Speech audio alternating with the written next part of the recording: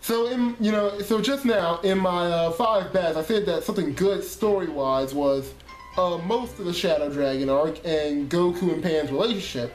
Number five for the worst is everything else story-wise. The space arc, even the idea that no one ever brought up the Black Star Dragon Balls before, the Super 17 arc, must I even say it, the worst arc in Dragon Ball history.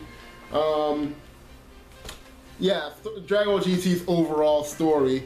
I mean, Dragon Ball's already more fight-driven and story-driven, but just its overall story in GT is just kind of like, ugh. So let me just go straight to number four. So number four on the five worst things in Dragon Ball GT is just Trunks.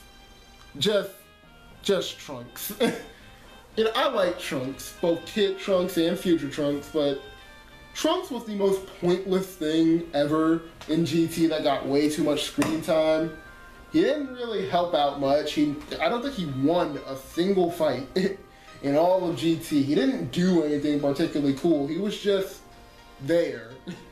There to fill up space. He wasn't even... The Shadow Dragon arc was centered around Goku and Pan, so Trunks wasn't even there in the final arc, despite being around to help in the first, couple. Just Trunks. Number three, and this is, I'm surprised this is number one, but yeah, number three on the five worst things about Dragon Ball GT, the missed opportunity that was Oob. Oob was a good idea. The whole idea behind Oob was that Goku, he's getting older. He won't, I know Saiyans stay young longer, but still, he won't be able to protect the Earth forever. You need a younger generation that can protect the Earth from monsters like Frieza or Cell or anything like that. So Goku trains Oob, the good reincarnation of the evilest thing they ever fought, Majin Buu. That is a good idea, along with Pan, new heroes to protect the future. And they did nada with him. So, he fights Baby, and while it was a pretty decently cool fight, he gets beat down, then he fuses with Majin Buu, which was also a good idea. Becomes what they were originally supposed to be, Majub. And once again, fights Baby again, gets beat down. In my opinion, he should have, because I'm fine with him losing that fight and then Goku saving the day if he hurt Baby more, but he didn't, I don't even remember him hurting Baby in that fight. And he used the lamest technique in Dragon Ball history, that volley technique that goes straight up in the air, but whatever. And then he's not even really in the Super 17 arc, and he shows up in the Shadow Dragon arc, gets one-shotted by Omega Shenron. Something cool happens, he goes up to Gohan and says, "Hey Gohan, do the fusion dance with me and we can help out Gogeta." And Gohan's just like, "Nah, Oob, even if we fuse, you're too injured, our fusion will suffer from it. Just let them in." They're like, "No, I want to see what that looks like. Just Maju."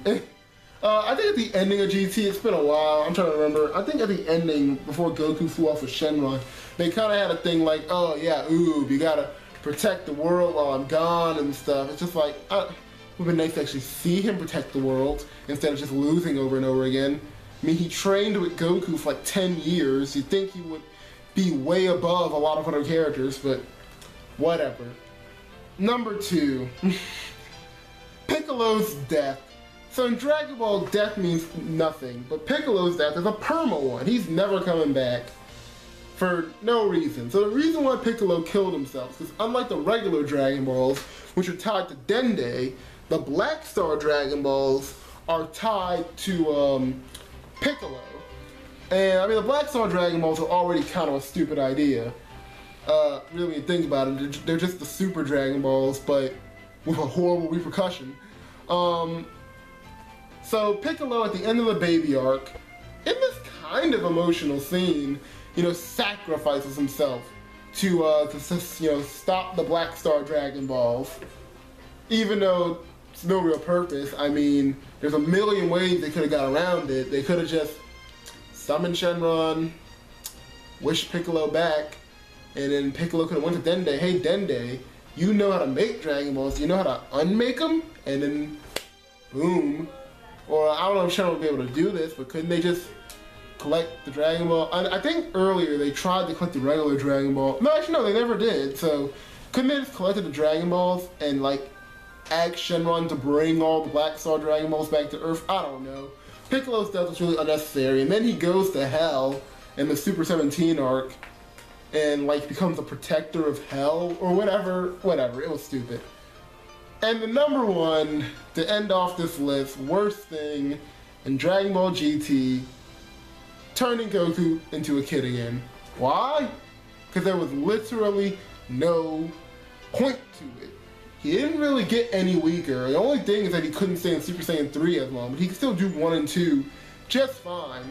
No matter who he fought in space, they were still far weaker than him. There was really no point. Super Saiyan 4, he probably could have still done it, you know, as an adult. Could they have grown his tail back? We don't. I say they could have. Just why? Why do it? It just kind of felt like an excuse to have Goku be a main character again. Just okay. It doesn't. I mean, I don't know. My 2 and 1 might be mixed up. Maybe Piccolo dying was worse than Goku. No, it's not worse because you know GT's called the Goku and Vegeta show for a reason. No, not even the Goku and Vegeta show. The Goku show. GT stands for Goku time. It did just feel like an excuse. Like, oh, there's no real reason for GT to exist, really. After Goku trains Oob, that should just be the end of it. We need a reason for our heroes to have to fight villains. DH Goku. They never even get him back to normal. Like, the first thing they would have done in the Super 17 arc would be collect the regular Dragon Balls. We wish Goku to be an adult again. It's like, why? Why? Chi-Chi said it best. Why am I married to a toddler? So yeah, those were the 5 best and worst things with GT. To end off, just gotta say, GT isn't awful. Super is definitely a better follow-up. You know, I've been enjoying Super pretty thoroughly, but I just felt like I had to defend the parts of GT that deserve legitimate praise. You know, the fights with Baby, Super Saiyan 4, all of that. Especially the Shadow Dragon arc. Those were just good things. It's just, there was so much bad mixed in it. Like the Super 17 arc. Or, what was that doctor that made Baby? His ass was lame too. You know, I don't know. Well, you guys just tell me. Do you hate GT fully? Do you like parts of it? Do you love it? Do you think GT is better than Super? Super is better than GT? I don't know. I find it weird anyone think that GT is better than Super, but whatever. That's the end of it. Bayside Llama 3 signing out.